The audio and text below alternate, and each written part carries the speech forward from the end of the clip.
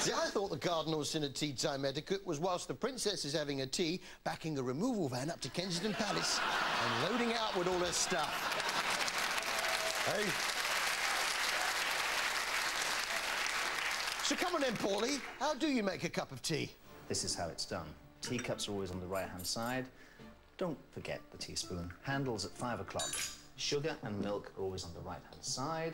Sugar tongs, slop basin, teapot, tea strainer. Everything has a place. You do begin with a warm teapot. You add 1 teaspoonful of loose tea per person and 1 for the pot. Add boiling water. Stir the tea. Leave it for 2 to 3 minutes. Tea strainer on the cup. Pour the tea. Always add the milk to taste. If you take sugar, the sugar goes in before the milk. That's how to make a perfect cup of tea. I've changed my mind. I'll have a coffee. That Paul Burrell.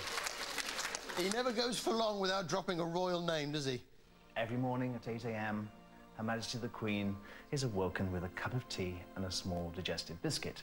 Whilst Prince Philip is woken with a Twix and a carton of Umbongo.